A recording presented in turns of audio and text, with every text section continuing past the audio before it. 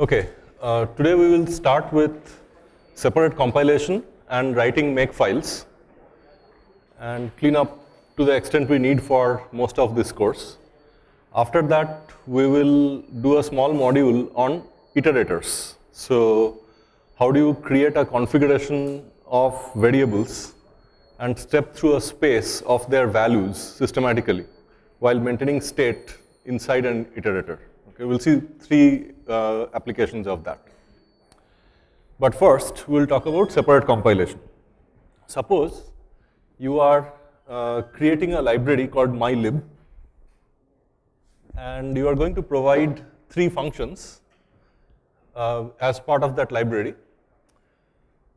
Perhaps you decide to separate out the three functions in three different source files. Okay. So fun1 is the source code for it appears in fun1.cpp and so on. Okay. Now mylib.hpp is what you declare as your contribution to the outside world. So mylib.hpp only has the function signatures, but not the implementation or the body of the function. Mylib.hpp is used by your functions as well as by people who are going to use it later on. Each of your fun1.cpp, fun2.cpp, and fun3.cpp hash includes mylib.hpp. Okay? And then it provides an implementation of fun1, this provides an implementation of fun2, and so on. When you compile these with the command g++ -c whatever .cpp, that turns this file into an object file. This object file is binary code, but they don't have a main method defined, and therefore they cannot be run by the system directly. Okay? They are just compiled binary code for each of the provided functions. And those are the .o files. .o extension is standard. You cannot name it to something else generally, unless you take great pains. So there's no point doing it. Similarly, the input is either CPP or CC. That's standardized. Now, if your library has only one .o file, then you may not bother to do anything more with it. You just give users the .o file and the .hpp file. But most often what happens is, for large non-trivial libraries, you end up with a lot of .o files. Then you use a command called the archiver, or AR. C is create this file if it doesn't exist, and R is replace, meaning if the archive file already existed, but you gave more arguments .o files, the archive will replace the internal file with the given file, sort of like a zip option. And then you give all these .o files, and those will be packed into the archive. So effectively, mylib.a is a file which packs all the .o files one after the other, and it also adds a table of contents. So the table of contents is a small table somewhere in the file mylib.a, which specifies what functions are provided with their binary signatures. Okay. And those binary signatures have to be compatible with whatever HPP you are also giving to end users of your library. If they get out of sync, then you'll have problem in linking later on. So that's as far as you go in creating the library. So eventually the product of your work is this file, mylib.a and mylib.hpp. When a customer comes and uses your library, they write something like a main.cpp, which will also hash include mylib.hpp.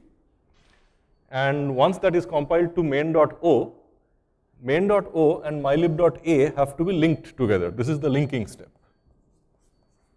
That can also be done by G++ with the suitable flags. Okay. So the two G++ or the three G++ flags which are important are -i, -l, and -l. Okay.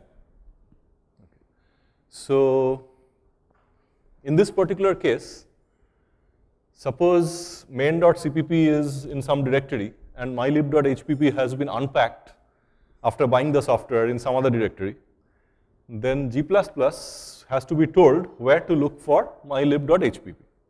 You could do it in two ways. Either the hash include statement in main.cpp has to specify the complete path. That is not a very portable option because if you take your code to a different machine, the path might change. So instead, what is more common to do is that the hash include statement only has mylib.hpp,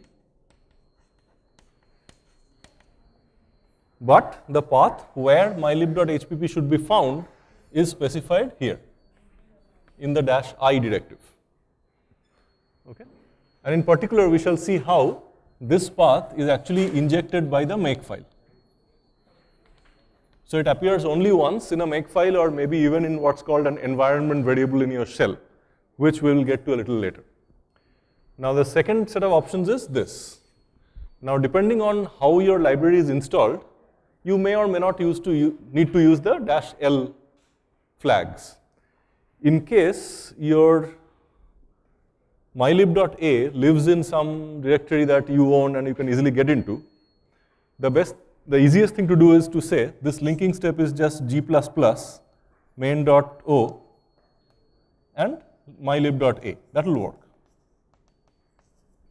G++ will understand that this is one object file, but this is an archive of multiple object files. It will try to look into main.o. Main.o will generally have what are called unresolved references. Main.o will use functions from mylib which it doesn't define. And then G++ will look at every such function which is required by main.o but not defined there, and it will look up that name with its function signature in mylib.a. That's why the table of contents is provided. If it finds a matching function provided by mylib.a, it will link between those two codes. What's linking? Sometime back we saw how function calls are made. The code for main may start at address 1000. The code for abs may start at 2000. Mylib.a records the fact that the function for abs start at 2000. Linking involves fixing those addresses so that when a call to abs is made from main.o to a function in mylib.a, the addresses are correctly patched up in the resulting executable, that is main.exe. Okay? So if you don't give any argument to G++, a.out will be saved. There's nothing special in the name a.out, you can name it anything. In particular, in the Windows world, executables finish with .exe extension, and you might want to do the same. Okay. So that's the whole story of separate compilation. Now, how about makefiles? So the problem with this scheme is, yes. Yes. We generally have to tell the namespace from which they come. Yeah. So in this, do we have to declare the namespace of? Yes, absolutely. So your .hpp file and your source CPP files will generally use namespaces. And that namespace information will be packaged in the .a file as well automatically.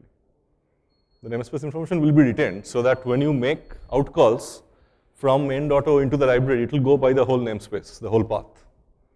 Okay.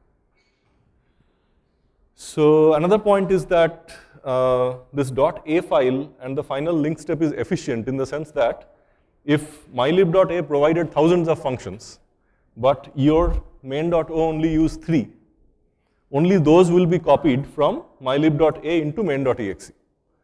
You will not copy everything that is provided by mylib.a, you will only copy things that main.o requires for its running. Okay? So the problem with this setup, it's efficient because you compile each source only once, you package it up with a table of contents, which can be efficiently looked up, etc., etc. But the problem is in maintaining all this. So if there are hundreds of files in the library, and I have here shown a very flat organization, it may well happen that fun2 actually uses fun1. There could be a complicated dependency structure between the files themselves. We write something like how to find an LU factorization that is used by a Gaussian elimination code, which is used by an inverting code, as you have seen earlier. Okay. If you have that sort of dependencies within the library itself, and there are hundreds of files, if one file changes, who's going to keep track of how to issue the right bash commands so that mylib.a is updated to the correct, most fresh library file. Okay. So that is where make comes in. In make, you declare these dependencies as you start writing the source code.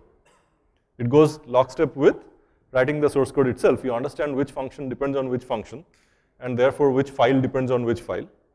You enter that into a make file. So just like in case of a C++ program, main is a standard defined name. It's the entry point of control when you start your program. Similarly, if you run make from the command line, it looks for a file called either makefile with a capital M or a small m. Inside makefile, there is a sequence of rules. The order in which the rules are written doesn't matter. We will see what actually matters. But every rule has this form of a target colon dependency list. So if you figure out that fun2.o depends on fun2.cpp and mylib.hpp, you will say fun2.o colon fun2.cpp and mylib.hpp. The left-hand side depends on each item on the right-hand side. The right-hand side is a space-separated list of targets. Okay. Now, after a rule, you write down an action, which is one or more bash commands, which will refresh the left-hand side based on whatever changed on the right-hand side. So here is an example. I have written Gaussian.cpp to print matrices either in the intermediate stages or at the end. It uses a matrix printer library, which exports a matrix printer.hpp and a matrix printer.o, which in turn is compiled from matrix printer.cpp. Okay. So this half of the picture belongs to the library writer. The left half belongs to the client or the customer of the library. Okay. So the makefile takes a formal specification of dependencies, and in case anything changes, suppose that originally everything was compiled to be fresh, and then I went and changed matrix printer.hpp. Maybe I forgot to declare a const for the input matrix, and I decided that I should add a const. Then that affects both my implementation, matrix printer.o, as well as the customer's code. So both of them have to be compiled and then finally linked into the executable file. Whereas if the interface remained the same and I only changed matrix printer.cpp to say do column alignment or some other better implementation of printing, then the only thing I need to recompile is matrix printer.cpp into matrix printer.o. But once matrix printer.o changes, you have to trigger a recompilation and relinking of the final exe file. Okay. So roughly speaking, no matter how you specify the rules and actions in your make file, make will go and compose a graph like this. Then from the bottom upward, it will check every edge to see if the lower node has a timestamp which is newer than the upper node. If that is the case, then make will rerun the rule to construct the upper node. This in turn may make other edges invalid. So it will move upward in a wave front and fix every edge that seems to be out of date until the root node is fixed and generated fresh. Okay. So this is what a make file looks like.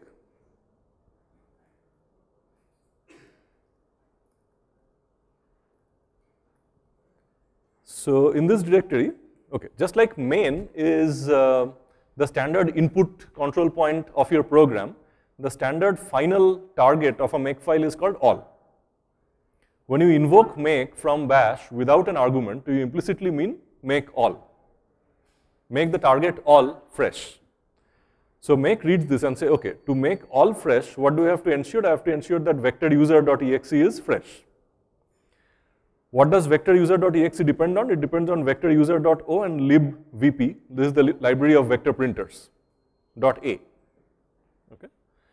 Now, this cryptic line basically says, run G++ in a linker mode with a -o flag. $@ corresponds to the left-hand side. So I don't have to type it again. If you want, you can always type vector user.exe, it doesn't make a difference. $@ is equivalent, synonymous to the left-hand side. It's just a shorthand. You need not use it. And $caret is the list on the right-hand side. Again, it's just shorthand. It's convenience for typing and avoiding mistakes. So instead, you could just say, compile and link into vector user.exe the files vector user.o and libvp.a. Okay. Now, how is libvp.a created? Well, in my case, I don't have fun1, fun2, and fun3. I only have one object file which prints a vector, vectorprinter.o. And I do this archive creation. If the archive already exists, then I replace the file vectorprinter.o in it by the given file. So this line is just a standard command as you would print on bash. And there could be more than one lines. Vectoruser.o in turn is created from cpp and vectorprinter.hpp. Any one of them changes, you have to redo vectoruser.o. How do you do that? You do g++-c vectoruser.cpp. Similarly, vectorprinter depends on the cpp and hpp files and is recompiled. What is this? You can define any arbitrary variable like include directory, like I was saying there, -i, okay, as a string, and then you can reuse it with a $curly incdir any place you need it. This makes it convenient to specify include directories for downloaded packages, define it only once at the top, and then reuse it in any compiling or linking command throughout the file. Okay. In this case, home foo has nothing, it doesn't matter. An include directory is not checked for existence. If it doesn't exist, it's silently ignored. Okay. So, and finally, there's this other rule called clean. So the default rule is all, but when you invoke make, you can really put any target on the make line. You can say make all, which is the same thing. Or you can say make vectoruser.exe. You can give the target explicitly also. If you don't give a target, then the default target is assumed to be all. Okay. Now, I can always define a target called clean, which depends on nothing. So if the right hand side is empty, it says clean doesn't depend on anything. What does it do? So it always, you can say that it has to always run, provided those things are available. Okay. So it removes vectoruser.exe, vp.a, vectoruser.o, and vectorprinter.o. So all the files that were created by the compiler and linker, you're cleaning up so that you can start from scratch. Now observe the minus here. The leading minus tells RM that if the file does not exist or there is some other error in removing that file, ignore the error and continue on to the next line. So because clean is supposed to be a robust, carpet bombing operation, you want to remove everything that exists. Something that doesn't exist shouldn't disturb you and should just go on and remove everything that is created as temporary files. So of course, be very careful in writing clean rules, because if you accidentally put in your .cpp files in the RM list, it will just go. Okay? So be careful about writing these clean rules. All right, so now if we go in here, currently it has all the temporary files, libvp, etc. So I'll do a make clean. So it removes vectoruser dot and all that. There was no error because all the files existed. Now suppose I say make will first pass that argument, but it doesn't matter, vectoruser.cpp, then it compiles vectorprinter.cpp, then it creates the archive libvp.a out of vectorprinter.o only, but it could be fun1, fun2, fun3.o. And finally it links into vectoruser.exe, vectoruser.o with libvp.a. Okay. Now what does libvp.a look like? See that libvp.a has 2.8 kilobytes in it approximately. Vectorprinter.o has about 2.5 kilobytes. Okay. So the only contents of libvp.a is vectorprinter.o and the table of contents. So the table of contents has taken about 200 some bytes. Okay. Now how does libvp.a look like? Of course it will complain that it's a binary file. If you still insist on seeing it, that's what a .a file looks like. Okay, it's all kinds of binary machine instruction garbage, but you see some strings inlined in there, right? See, I declared a function called print, and so that's somehow embedded in the table of contents. Okay, and inside there is also the function signature of print. So it knows that print will take a vector as an input. If you start calling it from vector user with a different signature, this is the place where the signatures are compared. If the function input and output types don't match, you cannot pluck it out of libvp.a and use it. So all the input and output types are embedded in this binary file, and it knows what to do there. Okay. All right, and it also knows that this file came from vectorprinter.o. Okay, so the object file vectorprinter.o contributed this function called print, which takes a vector as an input. So if you want to find out the other gibberish meaning, then you have to consult the manuals for how .a files are organized. Okay. But if you want a slightly more printable version of this, you can try to say strings libvp.a and see what you get. You get a lot of things. It's probably a better way to read it. Okay. So it says it defines a function called print, which takes a vector. Okay. It's provided by that. It was compiled by GCC, version so and so on a Debian system. It has a symbol table, it has a string table, it has a data segment, okay, it has a stack segment. So those are all the comments made. How much data segment does it need? How much stack segment does it need? So this is all the bookkeeping for passing parameters between the caller and the callee. All that is embedded here. Okay. So how things are initialized, how things are destroyed, how the IO system is initialized. So all this is part of the binary file. So all this is fascinating in compiler design and runtime system design. Okay, so that's how you write a makefile. Okay. And as you've already seen, here we declared vector printer as print of that. Okay. And you have this norm2. Okay, let me remove the norm2. No one is implementing it yet. Okay. Now, one thing you observe is I've added these funny lines at the top and bottom. Okay. Suppose I take them away. So the header file only defines that there's a function called print defined in the std namespace. Okay. Now suppose I also define some kind of a void foo, just a function. Okay. Now no one tells you that you cannot actually define the body of your function here either. Suppose I do that. So you're free to implement the function entirely in the header file. It's just a little inefficient to do that because your compiler will compile it every time you scan the header file. Okay. Now if I do that, and then I have vector user.cpp. Okay. Now let's do one small experiment. I included vector. Let's say by mistake I include vector the second time. Okay. I'm only including a definition, so including it the second time shouldn't make a difference. So I do that, and sure enough, nothing changes. Everything, the build goes through fine. Okay. Now suppose instead of that, I make the mistake with the header file I wrote. I include vectorprinter.hpp twice. So hash includes are not handled directly by the C++ compiler. Any line starting with a hash actually goes to what's called a C preprocessor.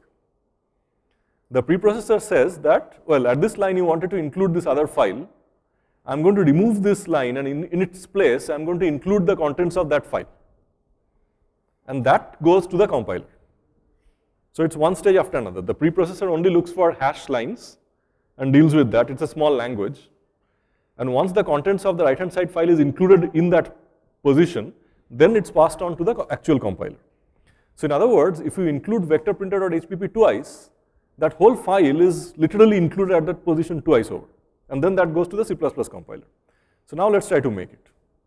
This time it says redefinition of void std foo. And that's because it looked at this file once, it found a definition of the function foo. It looked at it again, it found another definition of function foo. Just like here, if you define main again, the C++ compiler will be unhappy. You are not supposed to define main twice, or anything, any function twice. Okay. So now, what to do about it? The reason why this is not an artificial situation is that you could well have multiple inclusions in the following form. So you may easily have a file called h1.hpp, which includes h2.hpp. Okay. And then you might have u.cpp, accidentally include both of them. So to avoid problems like these, that's why we generate that initial directive. So what the first line says, so you have to find some magic string which you are fairly sure doesn't appear anywhere else in your system. Okay. So I'll say if the following variable is not defined,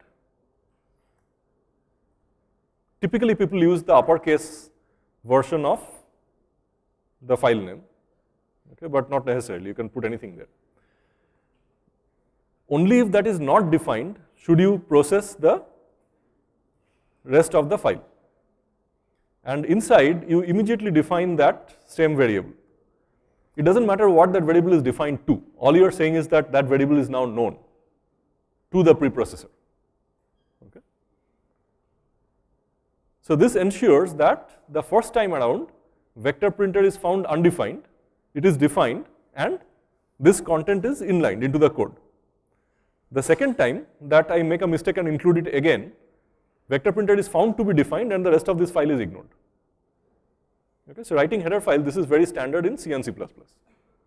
So this time if I make it, it will go through fine, because the second inclusion is ignored because of that flag. Okay.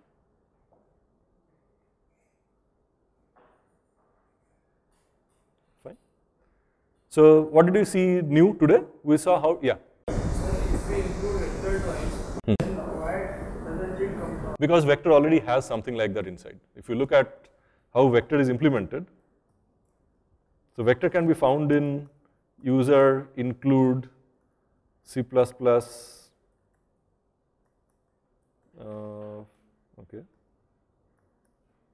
vector, okay. There's a lot of boilerplate, there we go. You can define it to 1 if you want, it doesn't matter. So any standard header file will immediately define some weird string like this. Now this is not foolproof because that string may accidentally appear in some other header file and start interference between the two. But it's one device to avoid multiple inclusions. Okay? Yes? Why this library.a? You said there was a table of contents. Yes. What does the table of contents show? So I don't know the exact binary format, but as we saw, some things are already clear. It tells you which .o file contributed to it and what. Okay? And this is a complicated binary format which records the input arguments, output arguments, how to pass the parameters on the stack, all kinds of internal details. In fact, it even has data about the CPP file which created the .o file. Okay? This is to do debugging. So the information after this contains correspondence information between source C++ lines and .o machine instructions, so that when you are stepping through the code in a debugger, as you will soon do, it can build a correspondence between the object file and the source, so they can show you with a cursor where you are running in the source. That is, all this is automatically created. You don't have to think about it. Okay. Okay. So the new things we saw today are protection against multiple inclusion using hash defines. Okay. Some details of makefiles, including defining string variables for reuse anywhere, how to define targets, left-hand side, right-hand side actions, how to declare additional targets for cleaning up the space, and how to ignore errors. So you would like to ignore errors in a cleanup operation, but of course, if you had multiple commands in any of the other rules, if there's an error, you would like to stop early so that you find the problem at the first step. So generally speaking, in G++ or AR, you don't want to put a leading minus. You want to fail quickly and fix the problem. Okay? All right. So in this week's lab, we are taking it a little easy. You'll just practice writing makefiles, building a small library of your own with 4 .o files, and then using it from a simple client code, main.cpp. Okay. The next thing we will look at is this business of iterators. So what are iterators? So far, we have already seen one important class of iterators, and that is an index into an array or a vector. We have seen sorting, searching, merging, all kinds of operations where we were iterating over an array. Okay. So what is an iterator? In this case, the iterator is the integer ix. Ix, in this particular simple example, goes from 0 to the size of the array, increasing by 1. And now inside the loop, you can access array ix as either left-hand side or right-hand side. You can write into it, read from it, and so on. But in general, there may not be such a simple notion of a single index. The space you are iterating over need not be a linear sequence of integers. For example, in later lectures, once we start looking at sparse mappings, like hash tables, we will see that you may want to iterate over the elements of a hash map, a mapping between, say, people's names and their age. Okay. Or already in the context of sparse arrays that we have seen, you may want to get an iterator which gives you pairs of dimensions and values. Okay. Or maybe you are designing something like a chess puzzle or something, and you want to iterate through all board positions of n non-attacking queens on an n by n chessboard, which is of course closely related to iterating through all permutations of n items or all permutation matrices of size n by n. Okay, so suppose I want to iterate through all permutation matrices of size n by n, which means that every row and every column is allowed to have exactly one on it. That's like the queen. Okay. How do you iterate through all this systematically? And very often, these classes of iteration problems, which walk through a configuration space systematically, you could write them very easily if only you could write a variable number of nested for loops. So here's an example. And we already saw code for that last time, somewhat hastily. So I want to count through all values of a number. Now, very early in the course, we started looking at binary counting. So suppose I have a 4-bit binary number starting at 0000. Okay. Now, if I have to increment it, if I have to iterate to the next value, what do? I start looking from the least significant bit leftward. Okay. I look for the rightmost 0, something that can be incremented, which in this case happens to be this one. And I increment it to 0001. It just turns out that the machine hardware knows how to do incrementing on integers. But inside, this is how it works. You look for the rightmost bit which can be incremented, and then you increment it. Now, if I say increment this one, then the rightmost bit that can be incremented is no longer this one, it's this one. Once I increment something, I have to reset everything that's to the right to zeros. Okay. So the algorithm is very simple. Scan from the right to the left, find the first incrementable bit, increment it, and zero out everything to the right of it. That is the basic iteration step. So if my CPU had only bit manipulations in it, and it didn't have an integer processing unit, then this is how I would need to implement increments. Okay.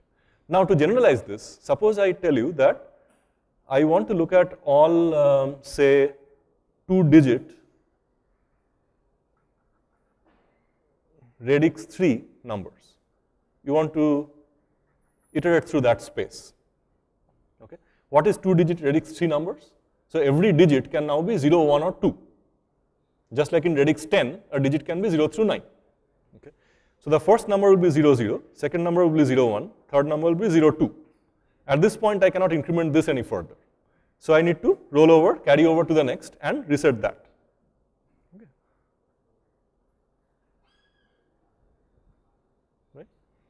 And then we will have 2, 0, 2, 1, 2, 2. So how many numbers will you have? You have radix to the power num digits. Okay, so many configurations. Now, the way I want to write the code is, don't assume you're starting at this value. The way I want to write the code is, you're given an arbitrary state, and you want to walk to the next state. Okay? So once we know how to do that for complicated configuration spaces, we can write all kinds of non-trivial code. So, to give you the sort of abstract view of an iterator.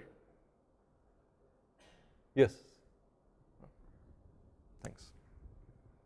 So what's an iterator in an abstract term? You can initialize it.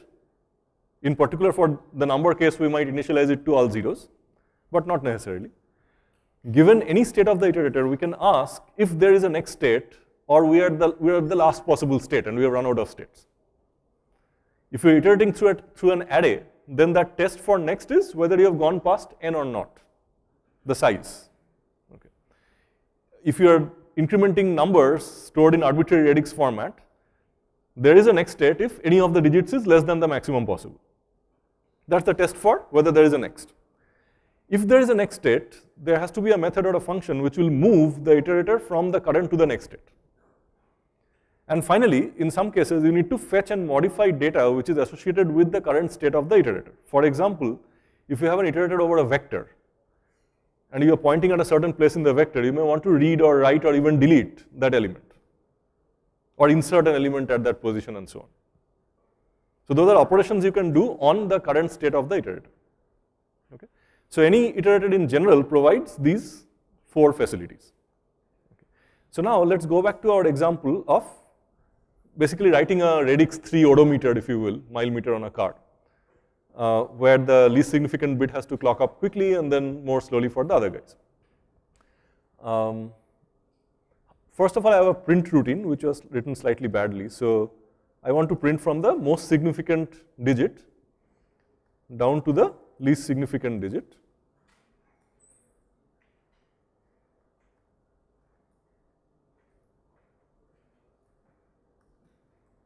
Okay. So that's a print routine which, okay. And so I start off with, say, a number of digits equal to 5 and radix 3.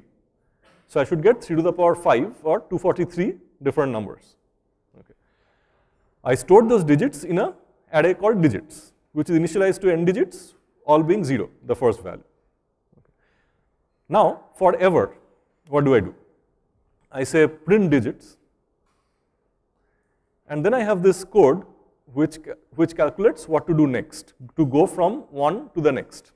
So I'll rewrite this in the following step. Okay. If not next number digits break.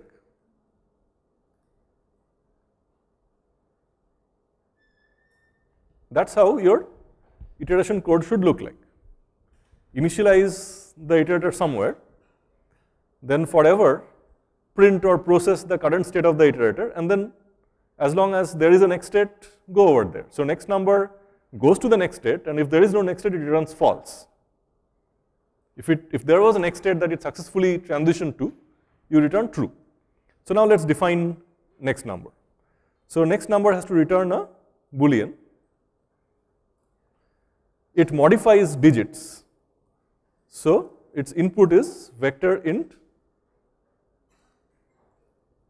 reference digits. Okay. Inside, this is the code. Did I successfully change the state or didn't I? I'll return that at the end.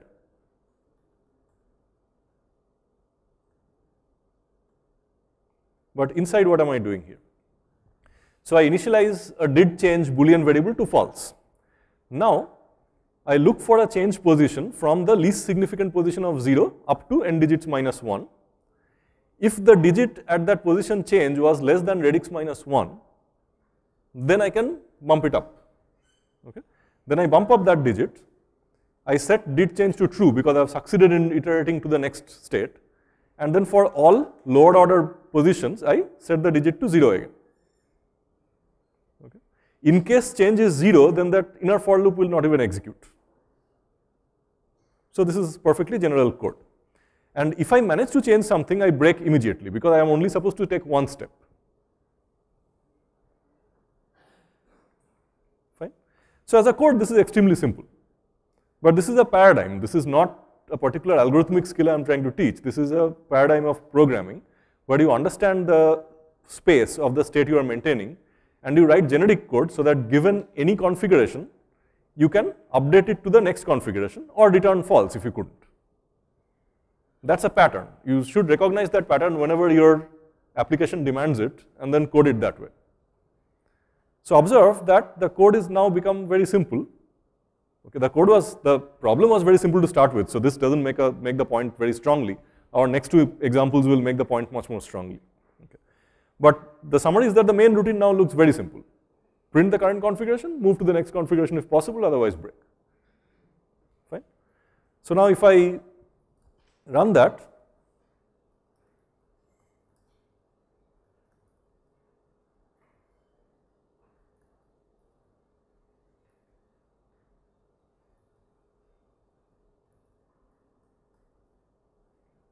so n digits wasn't declared and radix was not declared, right? So I have to pass those things also. Okay. N digits is already known, radix is not known.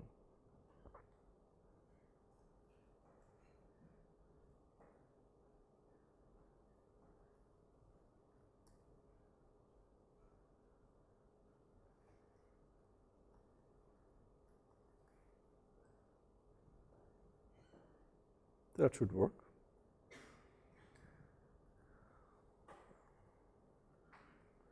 So remember, this is 5 digits on radix 3.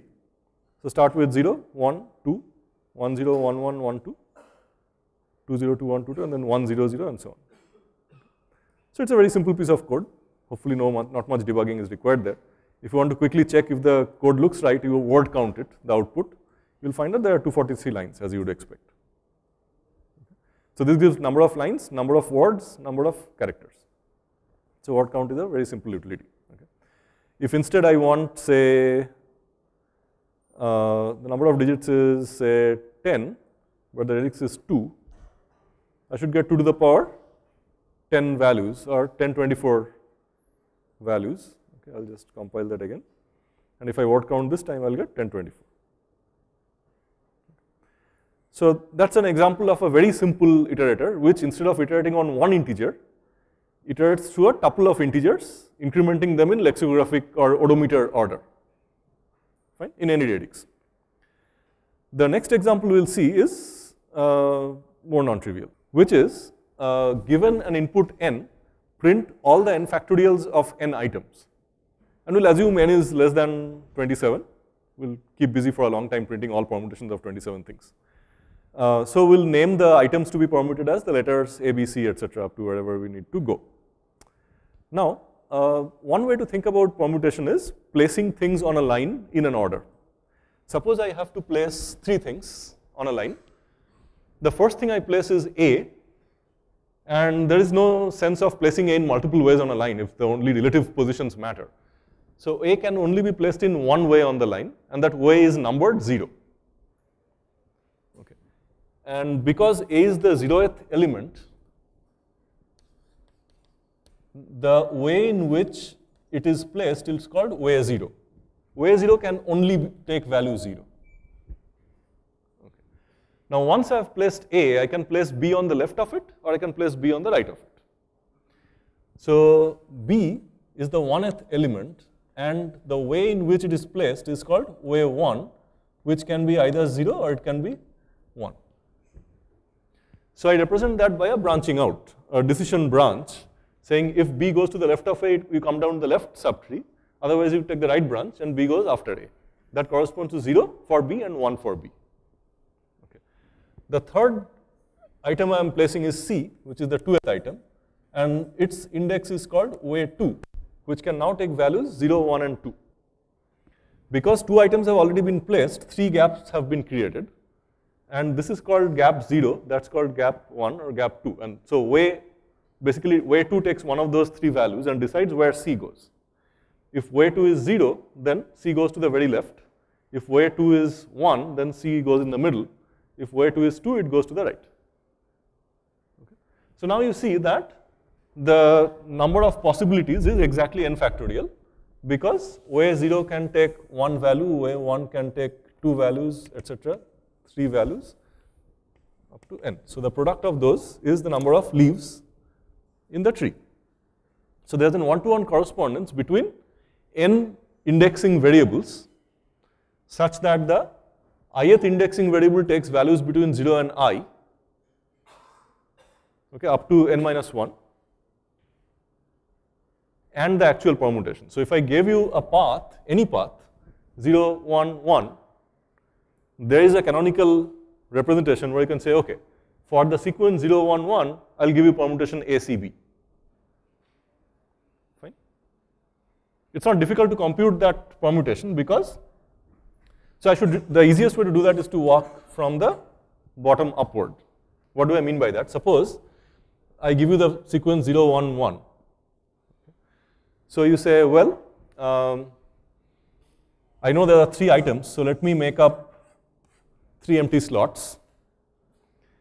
And someone told me that after 2 items have been placed, C could have gone in any of those 3 positions, and C chooses to go to number 1.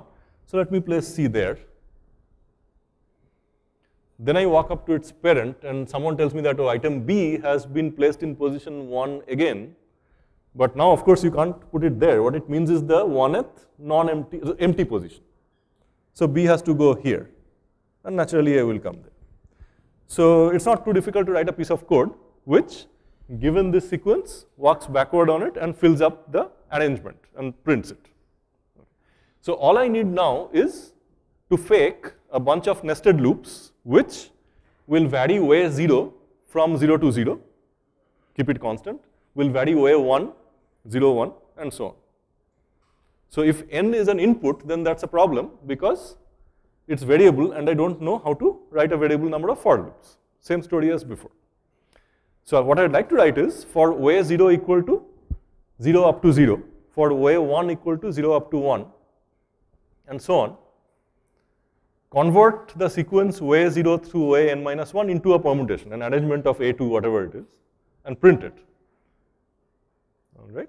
So observe that way n minus 1 is the innermost loop, and that changes fastest, like the rightmost digit of an odometer. And then outer loops change more and more slowly. And that's exactly what's happening here. C is quickly flipping through the possible placement positions, and then B changes 1.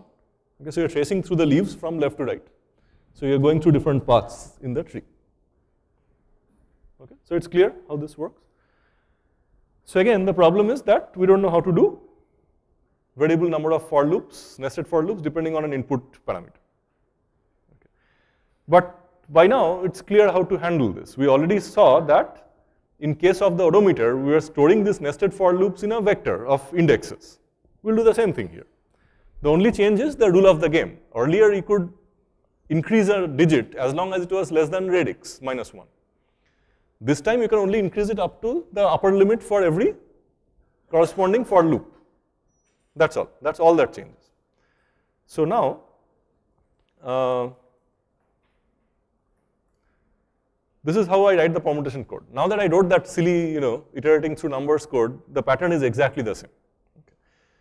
You don't need to look at it right now, but print perm is nothing but taking the way vector, the vector of the way 0 through way n minus 1, and turning it into an arrangement of characters and printing them.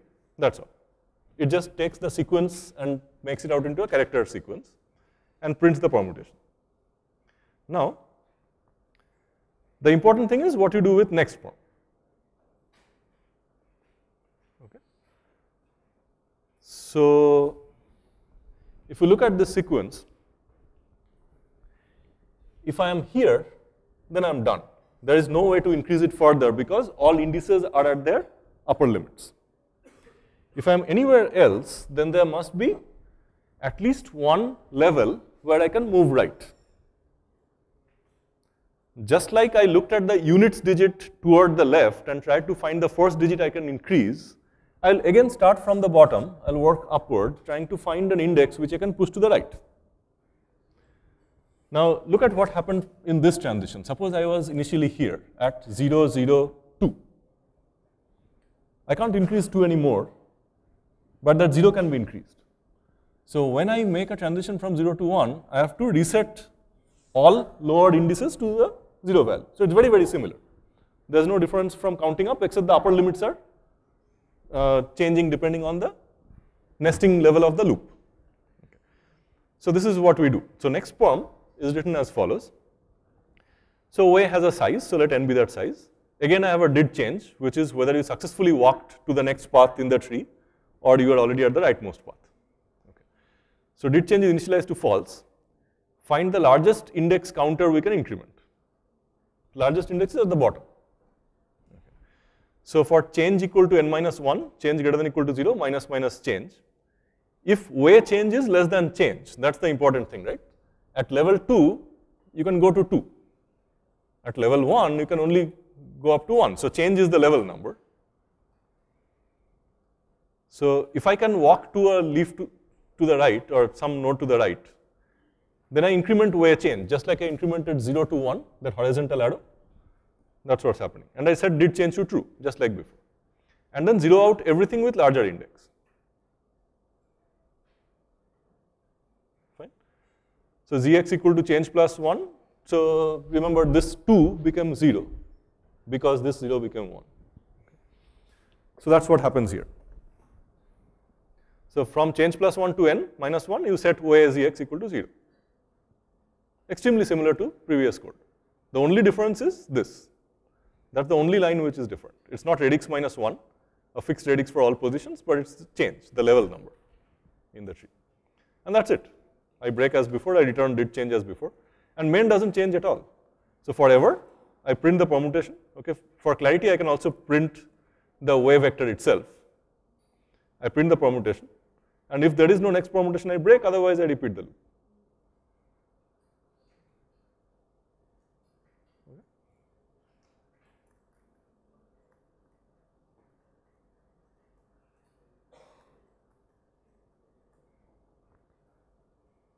And there are two arguments. There's one argument, which is the number of items to permute. So let's say I give just 2 items. So what happens? 0, 0 and 0, 1. The first guy can only be 0, remember? The second guy, B can go to the left of A or B can go to the right of A. Fine. The thing on the screen can be obtained by calling it on 3. So 0, 0, 0 corresponds to CBA. And then C is moving to the right. Okay, then 0, 1, 0, again C is moving to the right, nested in. So earlier it used to be BA, then it's AB. The final one is ABC. Okay. So once again, you can quickly, at least circumstantially verify if you wrote correct code by giving an input and doing a word count. So you say 6 permutations of 3 things. So you see the number of permutations very quickly, and chances are your code is okay if you are getting the right count here. Fine. So what have we learned so far? That the configuration space here is a little more complicated. It's not a Cartesian product of different counters. The right-hand boundaries are different based on the index of the counter. But you can handle that. You can turn that into a permutation. You get n factorial configurations. Okay. The third example we will look at is more irregular, in the sense that there is no clean structure like 1 times, 2 times, 3 times, up to n factorial and so on. Okay. And this problem has to do with that semi-magic square business. So what is a semi-magic square? It contains non-negative integers. Each row and column adds up to the same positive integer C. So in particular, a permutation matrix is a semi-magic square having C equal to 1. So if every row and every column adds up to exactly 1, that's a permutation matrix. Okay. Now, it's possible to prove, although the proof is not entirely trivial, that you can always subtract a permutation matrix from a semi-magic square. If you do that, then the total of C will uniformly decrease to a total of C minus 1. And by induction, unless C minus 1 has become 0, you can keep doing this. So given any semi-magic square, you can keep on subtracting a permutation matrix from it until you zero out the whole matrix. The only problem is that you cannot do this greedily, in the sense that given the original semi-magic square, you cannot say that for every row, I will greedily choose the column where I place the 1 for the permutation matrix. Okay. What do I mean by that? So I have a small example here. So I'll just write this down on a piece of paper that will be easier for us. So here is an example of a semi-magic square.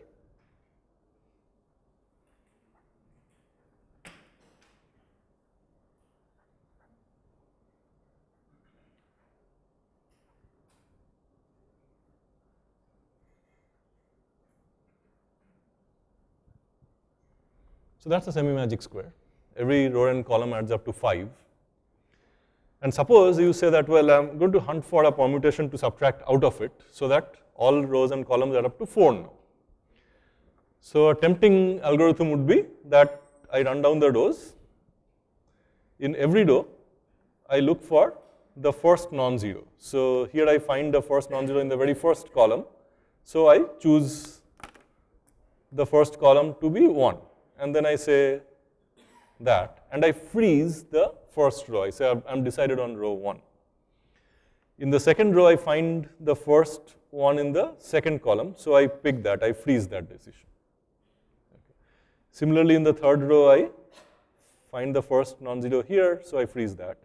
Now, because this guy has a first non-zero in the second column, which is already covered, I can't do that. So I have to pick the first uncovered non-zero column. So I pick 1 there.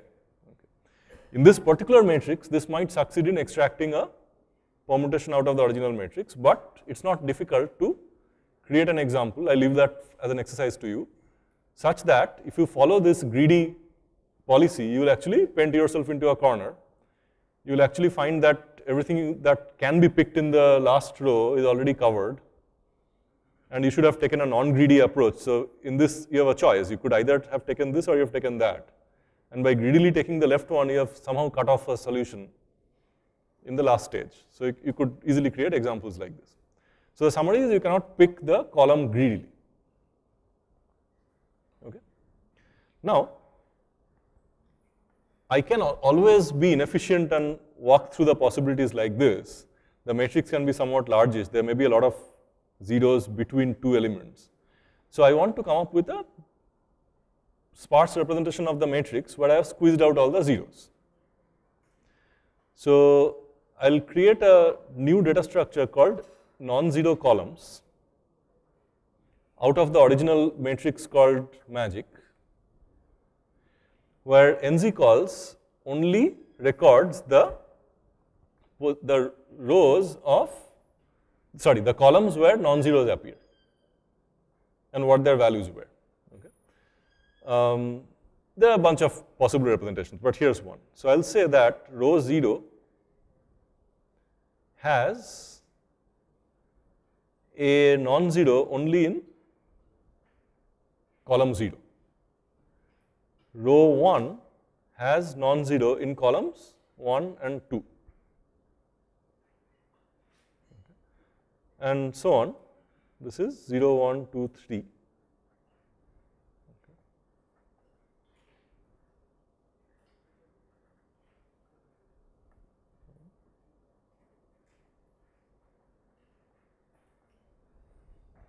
Fine. So suppose I start with this. So I record where the non-zero columns are. Fine. And now I have this another vector called column taken. Column taken corresponds to our nested for loop indices.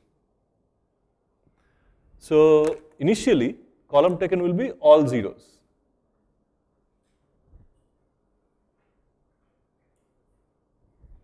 We'll be a little silly about this. Okay. So it turns out there are far better algorithms to find permutation matrices out of semi-magic squares, but we'll do it along the lines of our iteration scheme.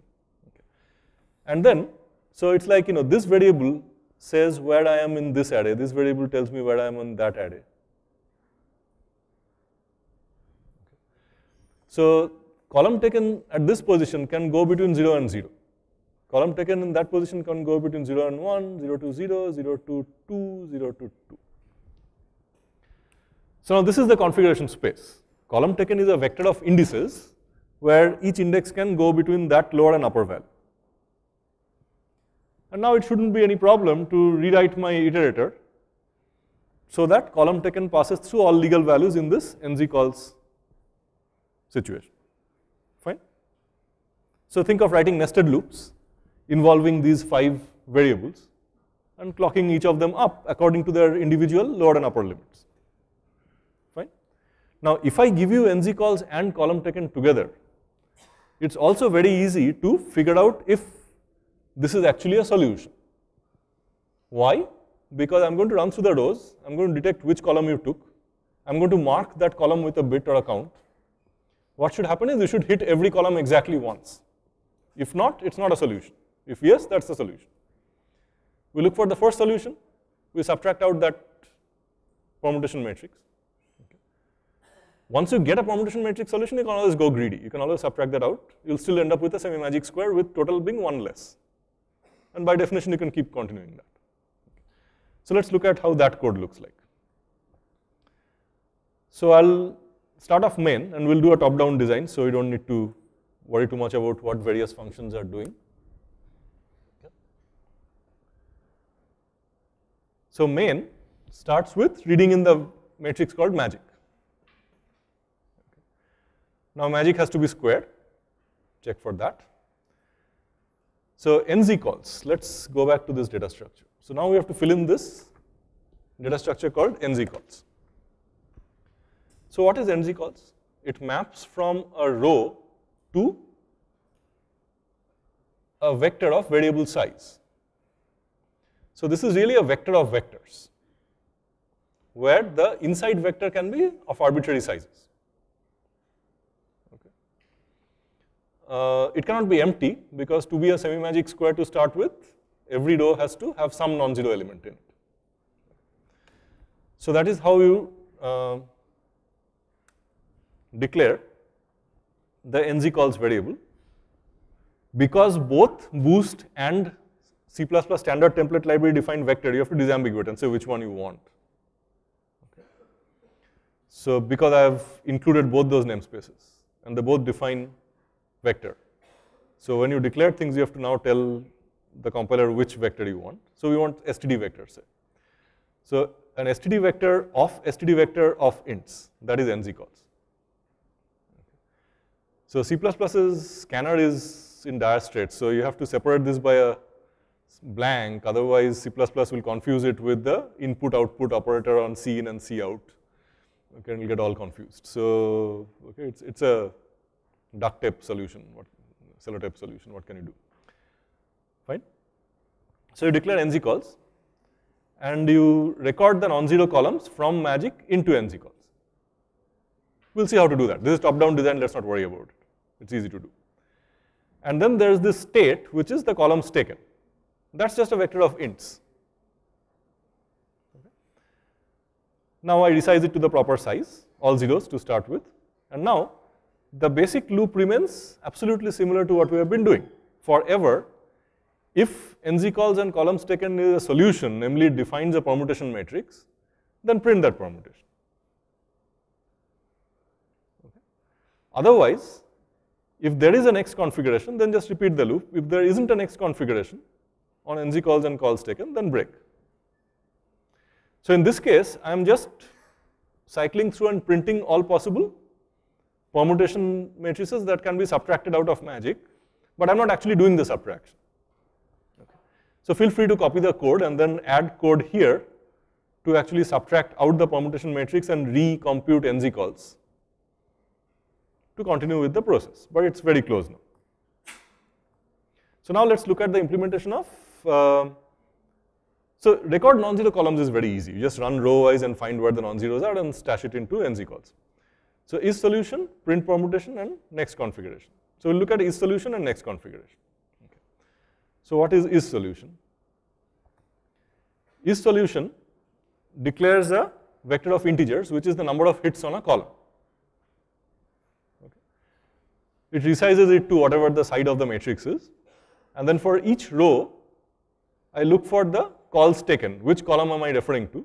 And then in NZ calls, I look at RxCX, and I bump up the column hit for that column. Okay, this is going a little fast, but it's not too difficult to see why. Okay, going back to the picture will help.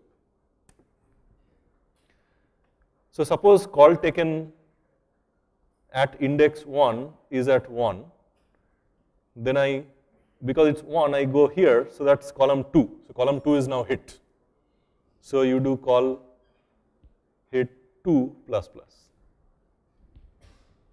Okay.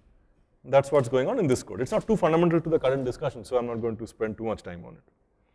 So you find out the number of times each column has been hit, and if any column has not been hit exactly one time, then it's false.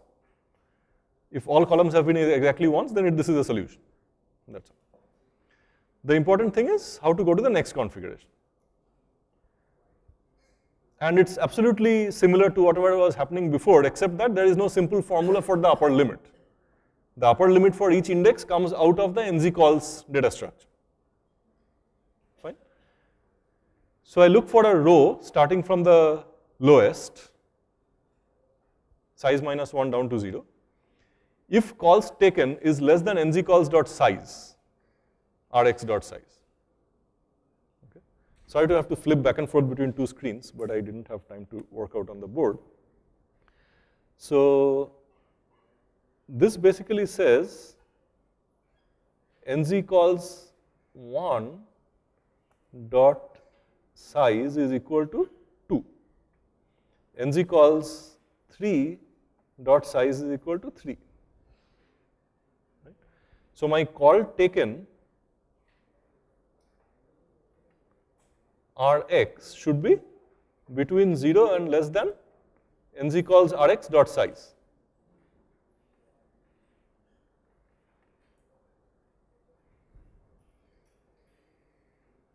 Okay. So I check for that condition. If calls taken Rx can be increased,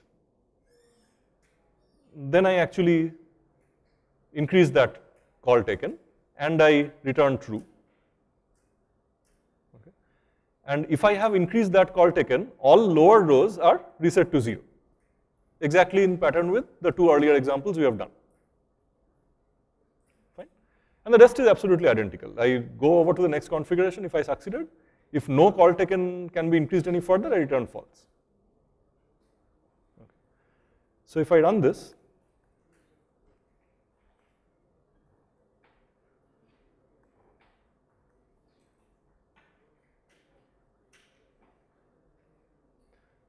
and on that specific matrix,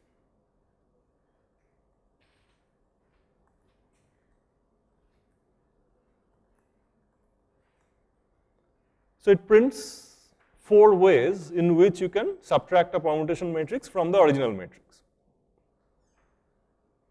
So remember, I'm printing all possible permutation matrix configurations which can be subtracted. If it's solution, print the permutation. So let me translate this into a more readable format. So that was the original matrix. In some sense, the values don't matter anymore. All you need to know is that it's at least 1. So it's just the non-zero positions which matter. The first permutation matrix that's being printed is 0, 0. Let me make up a grid. Okay.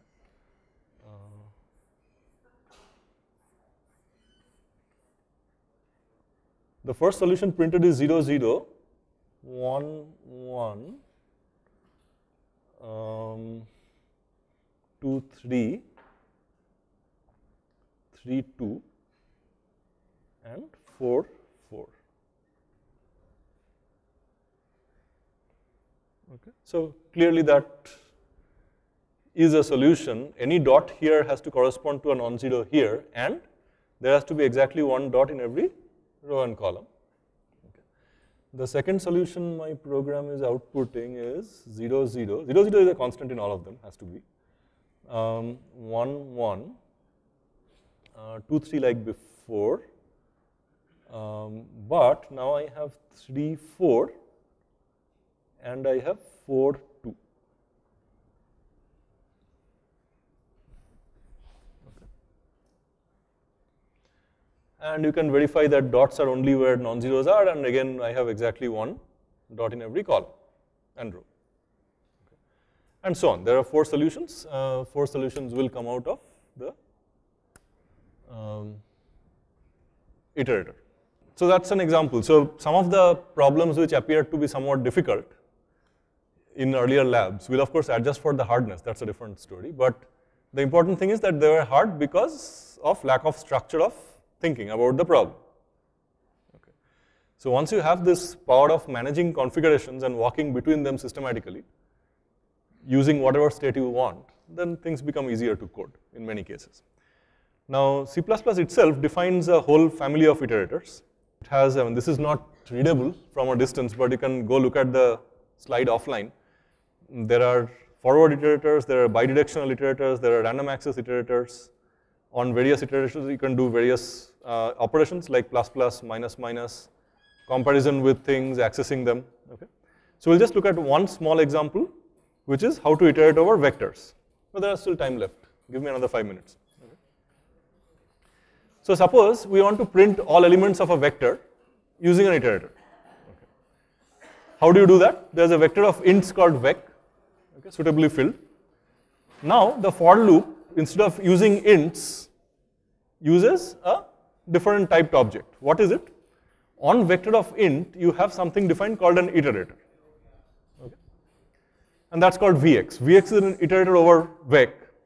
You initialize it to vec.begin. So vec.begin is a special function or method defined on any vector which takes you to the first position. First position actually exists in a non-empty vector. You can also compare vx against vec.end. Vec.end is a special, meaningless iterator value on the vector. Now you shouldn't ask what vx exactly is, okay? So it's almost like, there was this artist who used to call himself Prince, but at one point he decided that he didn't want a name anymore. So if you asked him his name, he just gave a strange symbol on a piece of paper. That symbol wasn't reproducible by newspaper and journalists, so they started calling him the artist formerly known as Prince. Okay. So similarly, you shouldn't ask what exactly is an iterator. You can't print it. Okay, it's like the Brahman. Okay, you can't describe. You can only talk about the Brahman negatively. Okay. So, but you can do various things with Vx. You can compare it against the end to detect if you have finished. You can increment it. So plus plus has been overloaded to means advance the iterator. Just like in our 3 examples, we are advancing the iterator to the next state. That's packaged into a function called plus plus. Yes? In this case, it's like a cursor. But in case it's not a vector, something else, then it doesn't need to be a cursor. We'll see examples of that when we discuss collection objects in C++. So this is very simple, and you access the contents of Vx using star Vx. The only interesting point is that you can manipulate the contents at Vx and maybe delete the element entirely. So let me just quickly show you the last example. Okay. So I create a vector, I push back a bunch of values, 0 to 4 to be precise, and then I create an iterator, vec.begin, etc. I can try to print Vx, and that results in G++ being very unhappy. Okay. You're not supposed to print an iterator. Okay. Okay. Just like you shouldn't take pictures of certain people. Okay. So you don't have operator less than defined for an iterator. So let's delete this statement. But you can print the contents of the vector. Also, if the contents of the vector is 2, say, you can choose to erase it from the vector. Now, so one thing you'll observe is that I need to say vec.erase Vx. Why do I need to do that? This is aesthetically displeasing because I've constructed Vx out of vec. Vx should know that it's tied to vec. Why did I need to pass vec again? Ideally, I should say vx.erase. And Java does that. Java has the correct view on life. Okay. But C++ being an old thing, it has to support some legacy reasons why you have to call it on vec. Now, after that, we'll say erase star Vx, but you'll observe something funny. So let's now compile this code and run it. If I do that, it says 0, 1, 2. It prints the element, right? Then the element is 2, it erases it, but once you erase it, the iterator is immediately positioned on the next one. So you print a wrong message. It actually erased 2. It didn't erase 3. In the resulting array, okay, if I print that out again, so from scratch in the next loop, and I only print it out like that,